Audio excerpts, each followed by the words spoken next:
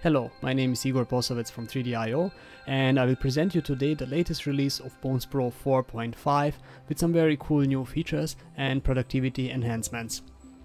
In this video, we will as first skin in few minutes a cinematic character and then play on it with the new skin paint brushes, which allows us to interactively increase, decrease and smooth or blend the skinned areas. Especially the smooth brush is very unique and incredibly powerful. It lets you to adjust your skin topology as if you would model it with a smooth tool in ZBrush or Mudbox. I will first start with some basics. Many users have missed some functions from the manual and I will here try to fill the holes. This is our character. We will skin it today in few minutes before we start using skin paint on it. It is a complex character and it consists of a lot of parts. Some of them are even cloth similar fabrics or chainmails. I will now select the body and add BonesPro modifier on it and assign bones. In the 4.5 update we have made bone selection more comfortable. Instead of sorting and searching for bones in the object list each time, you can now simply make a stack selection and pick it from the pull down menu. Now, many user has asked how to assign bones to multiple objects. It is very simple.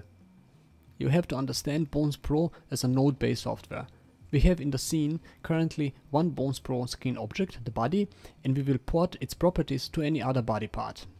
To illustrate this, I will select arms and instead of assigning all bones again, I will press the copy button and pick from the list our already skinned object, the body. Later, once I change a parameter in a BonesPro of a body, arms will adopt the change since they are now linked to it. I will repeat this copy function to all other body parts until everything is linked to the body.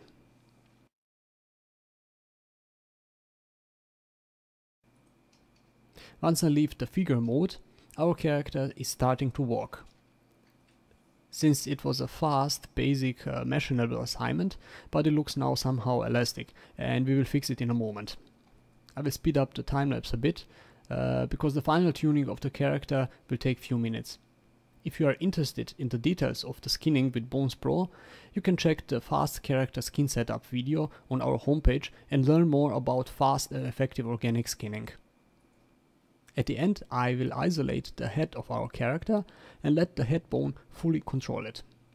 Sometimes the neighboring bones of chest and shoulders affect the head areas like chin, and to prevent it or explicitly exclude it, you should always select the vertices of a head and then in a vertex rollout set the value to 100%. This will fix all vertices to the head bone. At last, we can go to the skin painting tools features from the new BonesPro version. The problem here is already isolated and we want to fix this chainmail in order to prevent it from penetrating the head. BonesPro 4.5 comes out with a new set of skin paint tools. You can find them in the paint weight rollout and it consists of two buttons. Paint button, which activates the painting, you can also use a shortcut on your keyboard, and options. This button opens the brush parameters menu. Now how to paint. It is very simple, almost as if you were using ZBrush. If you press your mouse button and draw, it will increase the influence of the selected bone to the surrounding vertices under the brush. If you press the shift button on your keyboard while drawing, it will smooth the influences. This is a unique feature of BonesPro 4.5 for skinning adjustments, allowing you to pose your character and with just few keystrokes blend the values of the topology. You can understand it as smooth function of ZBrush or blur in Photoshop.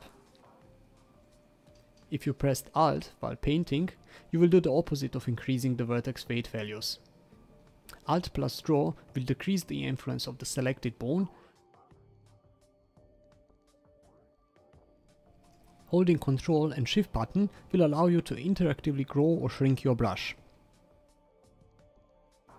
Alt and Shift pressed together on your keyboard allows you on the other side to adjust the brush strength without accessing the option menu.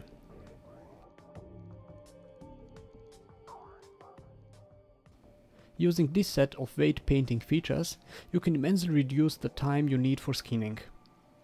BonesPro 4.5 brings also a noticeable speed improvements, comparing both to the older versions of BonesPro and standard Max Skin.